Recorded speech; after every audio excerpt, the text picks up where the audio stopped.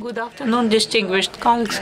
Let me thank organizers and Tatiana personally for this invitation to come to this wonderful city at a wonderful time to take part of this Congress. I went beyond the original title of this presentation, generics and bioanalogs in oncology, yes or no? I'll start from afar. That's a revolution of the WHO Assembly, the global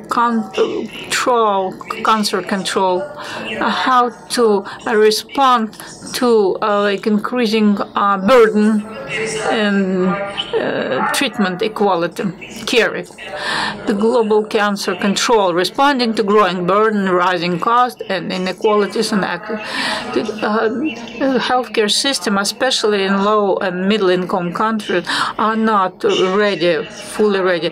The current budgetary allocations are not sufficient. 60% of all cancer are diagnosed in NMIC countries, and only 5% of global expenditures are diverted there. Only 1% of healthcare finance allocated for non-NCDs, non-contagious diseases. You know, it's expected that the costs will keep rising by 10 to 10% a year. Accordingly, this, I believe it's World Health Assembly or WHO suggested three principles: reduction of direct cost, improving coverage of population, and supporting care delivery. Basically, the cost of new drugs keep going up. Both clinicians and public health persons have first-hand information. And basically, no allocations are sufficient for this basic therapy. So we can spend everything and we can ask for more resources.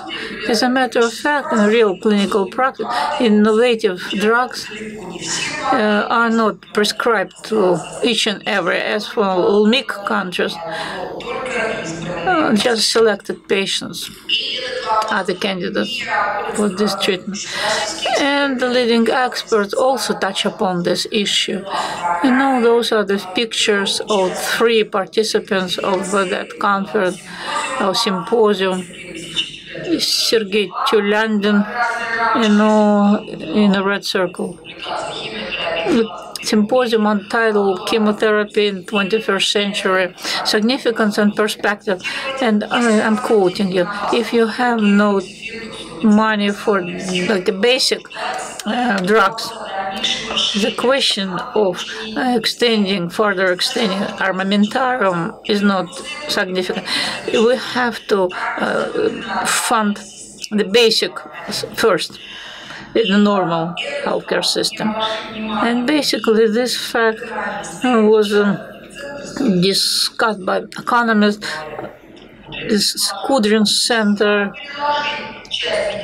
basically, he suggested last year co-payment, and there was they released analytic review on healthcare needed responses to challenges of our contemporary times. In these circumstances, generics and bioanalogs may reduce health-related costs, and improve access to health care. On one hand, take example number one, the differences in this publication are differences in the use of monoclonal antibodies in countries with limited financial resources.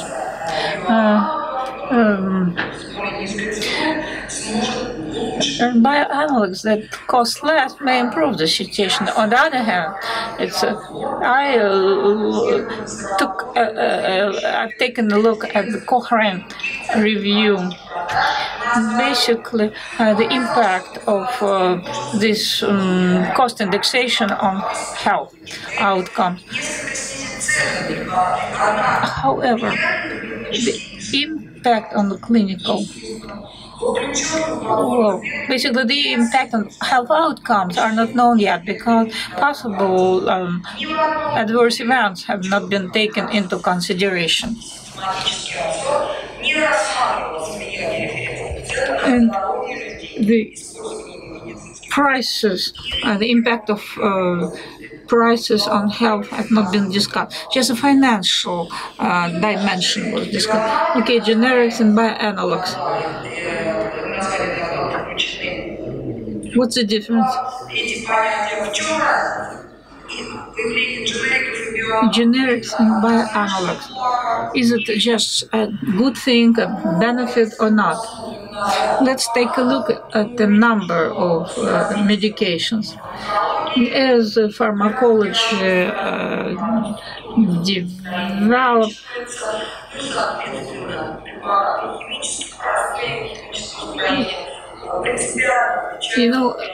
basically simple molecules are very different from biologicals,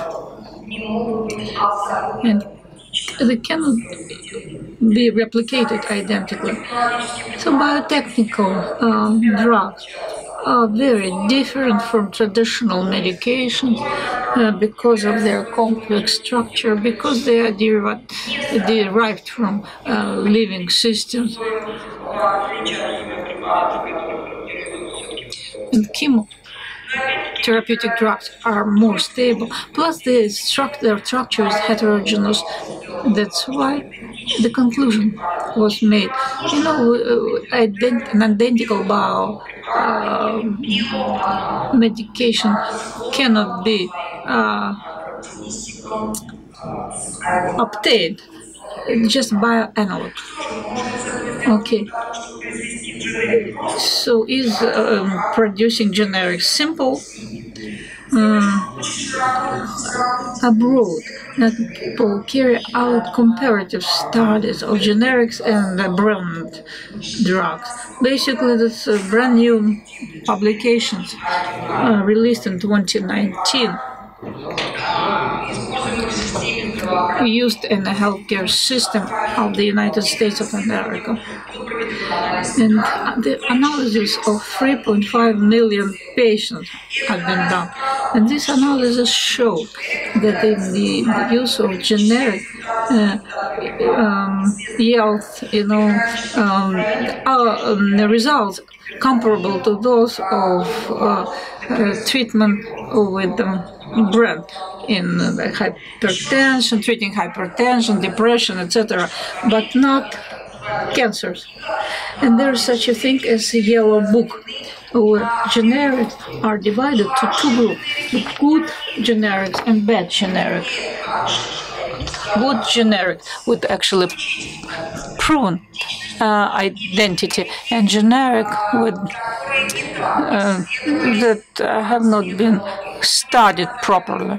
But none of the countries took the path of the US, because the good generics are approved already, and that's a question. If you are in doubt, do not approve them. If you are not in doubt, what was the reason for dividing generics to the good ones and bad ones? It's a disputable issue. So far, no one supported this idea. What's going on in oncology? Well, that's generics of cisplatin. Well, it was relatively comparable, and as a matter of fact, toxicity of generic cisplatin was higher, and basically, they are relatively comparable. As for paclitaxel generic, basically febrile neutropenia was more significant in generic paclitaxel, despite using colony-stimulating factors. And I've been recollecting, the study in 2008 carried out in France, ordered by pharmaceutical company manufacturer of the brand drug. And basically analysis was done. Taxotere and the 31 generics from countries of Asia, Africa, Middle East, and Latin America. None of these generics were comparable with brand original drug. And basically amount of active molecules was a bit less, but some generics contain more active cytostatic. That's why generics are not the same. Of course, the question is about the quality of drugs and GMP standard. So we have to introduce quality control and set up relevant production lines. In the Russian Federation, in other domain of healthcare, comparative studies being carried out, translational research. Basically, I defended thesis, candidate of science thesis, regional antibiotics for parenteral use, approved for the use in the RF. And basically, generic. Different from original drugs in terms of soluble and non-soluble impurities. There's a list of drugs that are not to be used in clinical practice, and there are generics that are superior to original drug.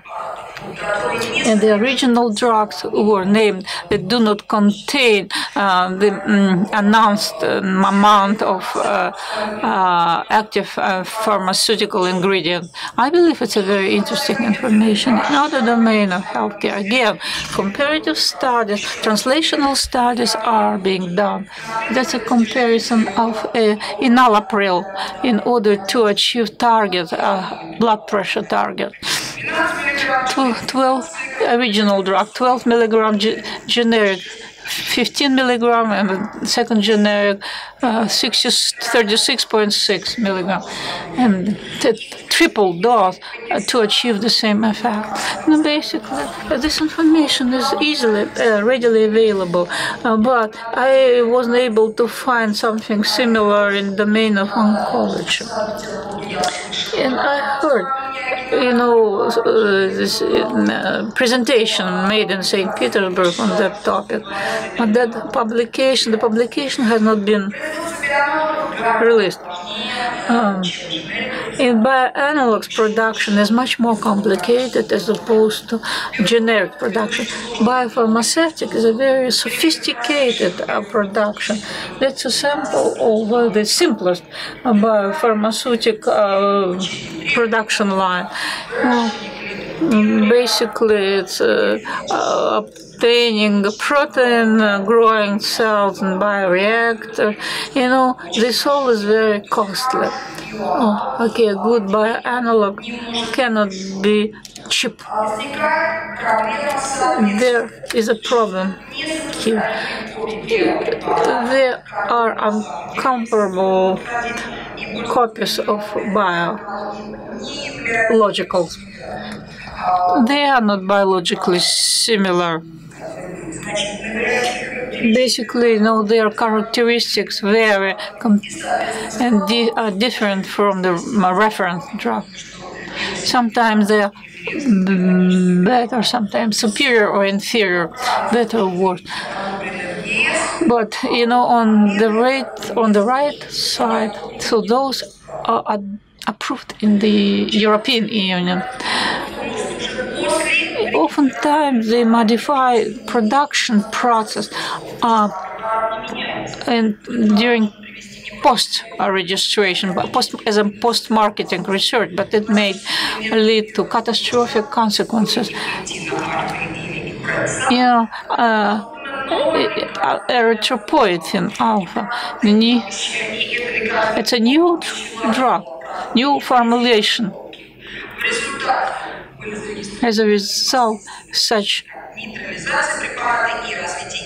drug neutralization was reported, and through aplasia, again, that was a post-marketing findings. And some other factors that in fact made an impact on treatment outcomes. They are even stricter requirements are applied to biosimilar monoclonal antibodies. Well, FAB region should be scrutinized. FCR region associated with the complement. Actually, it's an antibody-dependent cytotoxicity reaction.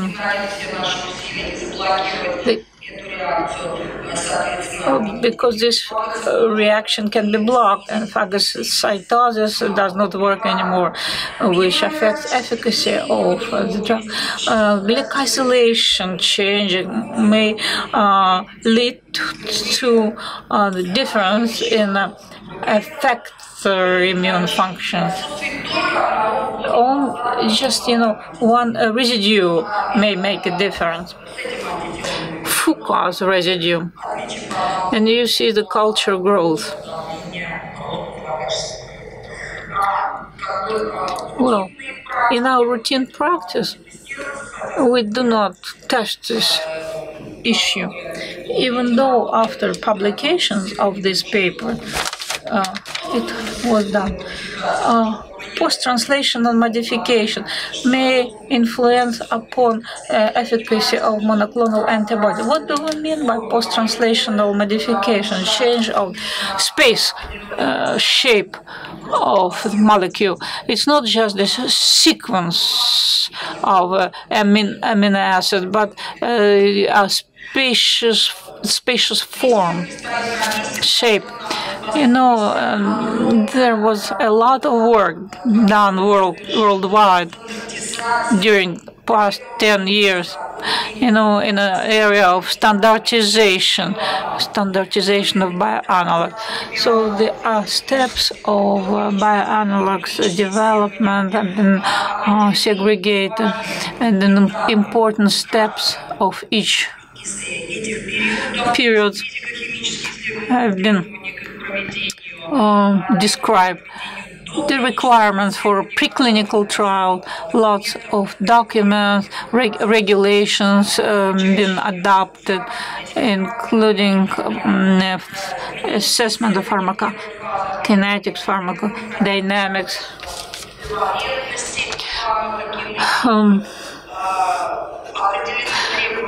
Requirements to pharmacodynamics. It was focused, and the requirements for clinical trials also have been defined. Yes, these requirements pose some questions. Nonetheless, it's a gigantic, huge step forward compared to the situation several years ago. An important and a difficult issue: extrapolation. If a bioanalog is approved, automatically, this indication gets extrapolated to other bioanalog. Whereas, while developing original drugs, each indication should be scrutinized separately. But that's a law. And the most important part is about pharmacovigilance. The documents have been developed, like risk management, elucidating on risk management, safety, efficacy, in all on-label indication, monitoring of a rare adverse event, and collection of additional data on immunogenicity if it's necessary, and separately. That's a recommendation of a European Medical Agency and FDA, Food and Drug Administration. So, and what about now? Maybe let's do voting. Of course, we had to do it at the beginning. Okay, Mobi, sorry for interrupting. Mobi.vote. It's a matter of paramount importance. Okay, we have to, it's anonymous voting, but nonetheless, what's our attitude to generic? Mobi.vote. Is it a merit? Is it a generic availability? Is it a merit? Yes, no. Depends on generic. Depends on the generic. People became more kind.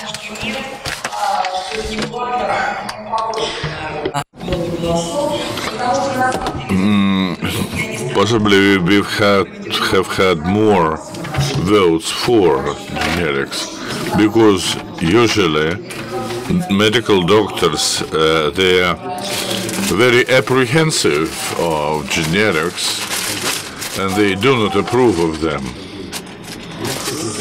Question 2. Whether the situation with generics calls for changes.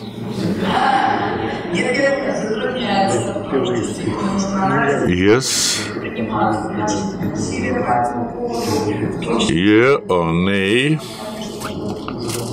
or abstained.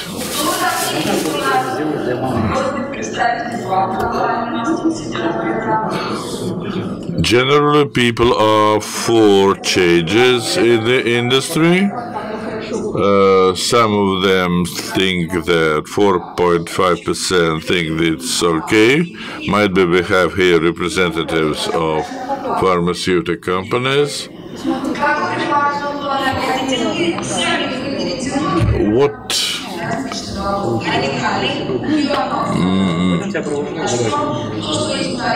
What monoclonal antibody drug will you choose?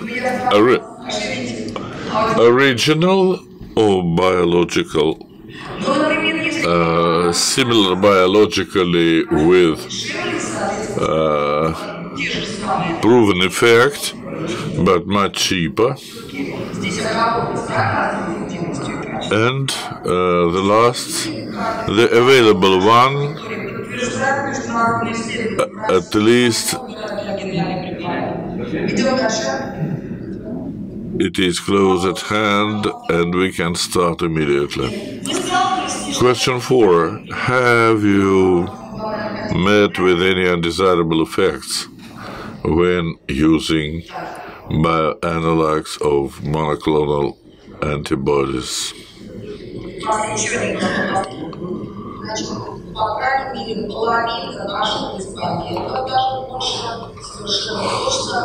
So, at least more than 50% of our audience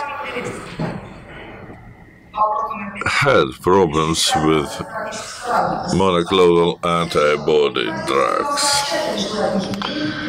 Have you reported any undesirable effects? Yes, no, but next time I will report. And 347 do not think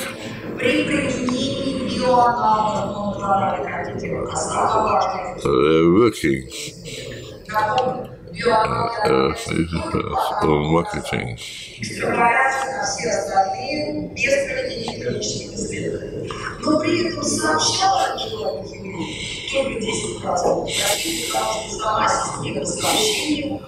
And practically,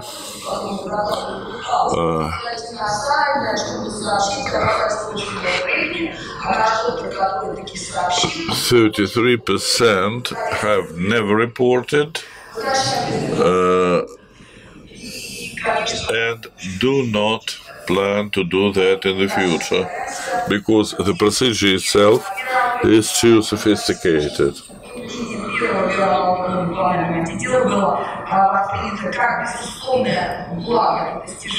The international community, when the first generic monoclonal antibody appeared, they viewed it as a very positive factor.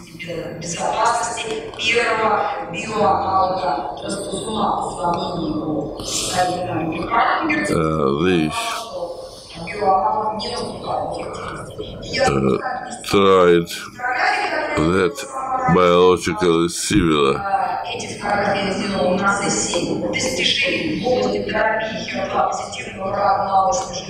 products, and they said that biologically similar materials and drugs, they are the most important event in the pharma market. The results of their tests were shown on a big screen, and the comparison was made between two generics, one foreign-made and the other Russian-made. The tests and trials show that this way the targeted therapy has become better accessible for the patients in Russia than before. The data was supplied by the independent company,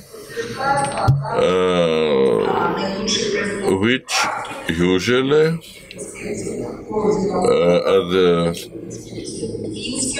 prior to working, they go through testing on their compatibility with the GMP standards. However, the process of certification by the original manufacturer requires quite a lot of man-hours. In fact, 544. There were 15.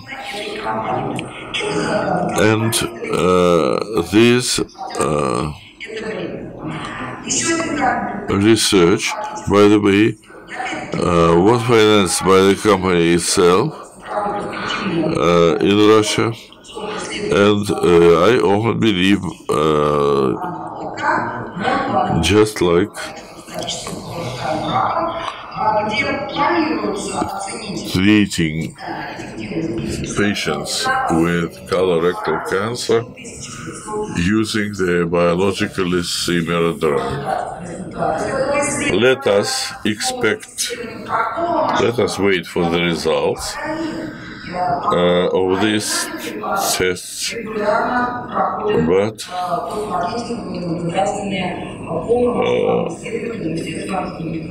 hopefully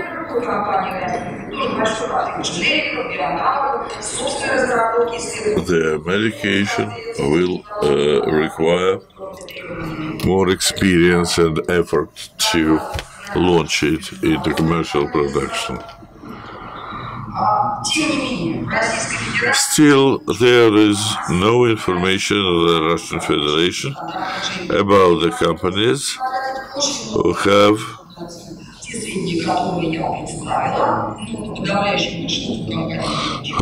started production of generics.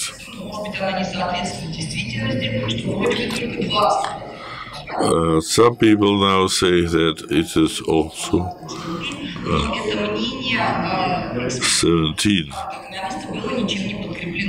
in the world, 17 companies, but let us hope that the situation is not that awful. On the 14th of June 2019, I received the last confirmation that the FDA has passed another monoclonal antibody generic drug, and next what we will have to do is to start with the quality control. And the last one, we have now a paper, and we have in fact legal basis which will bring us to the mainstream, expand the availability of the generic drugs, and improve the health of our patients. We have one question. Your own opinion, what do you think about generic drugs, domestic generic drugs? I would hope perhaps for the whole cycle of the biosimilar drug. It can even be better than the demanding first section. However, the process is very